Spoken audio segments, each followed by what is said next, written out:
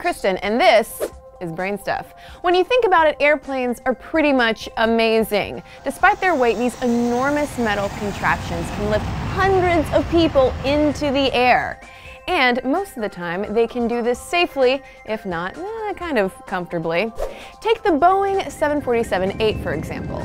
It has a maximum takeoff weight of 487.5 tons. Now, for comparison, that's about the same weight of almost 140 average-sized African elephants. And that's a bunch of weight to move, and the engines need a lot of fuel to make that happen.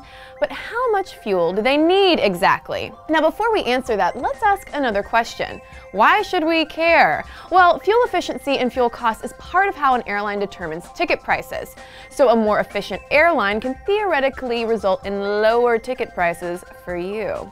Let's look at a plane on an international trip to see how much fuel it uses per person. And since we're dealing with a lot of numbers, let's set it up this way. I'll use US standard measurements, but since the rest of the world uses the metric system, we'll pop those up on the screen too, so save those comments for something else. So here we go, we're ready for takeoff.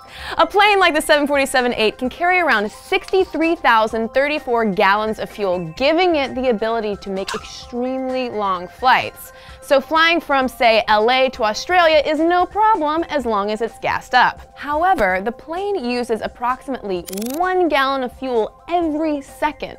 And this means that over the course of a 10-hour flight, it might burn 36,000 gallons of fuel, which sounds like a lot, right?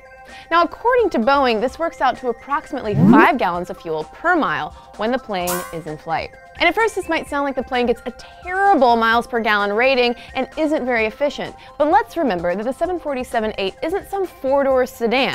It can carry as many as 568 people on a very uncomfortable flight. So how does all that fuel work out per person? Well, let's say, for example, that there are 500 people on a plane. So a 747-8 is transporting 500 people 1 mile using 5 gallons of fuel. This means that the plane is burning about 0.01 gallons per person per mile. In other words, the plane is getting 100 miles per gallon per person. For comparison, the typical car gets around 25 miles per gallon. So in this respect, the 747 is actually much better than a car carrying 1 person and compares favorably even if there are 4 people in the car. Now, of course, this isn't exactly an apples-to-apples comparison for a number of reasons, but still, 100 miles per gallon per person isn't all that bad when you consider that the 747 is flying at about 550 miles per hour. So how about you? How fuel efficient is your private plane?